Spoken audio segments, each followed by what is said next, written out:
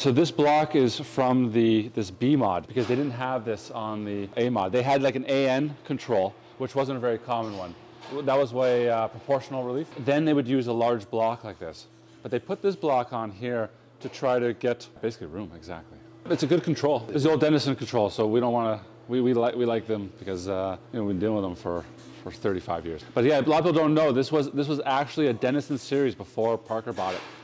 It was the Denison XL. The XL series. But we almost never saw it. I don't remember it being here when I was a kid. From what I remember, the XL series was in production when Parker was in the process of taking them over.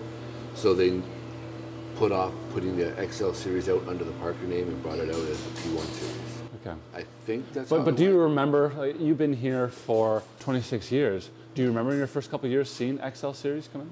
I remember going probably 5 years going to Parker for a vein course, and they were talking about this was the new stuff coming out, but we didn't see a whole lot of them because I think that's when Parker was on the verge of. They also had those challenge cups. Yeah, there's a whole other reason why we don't see those.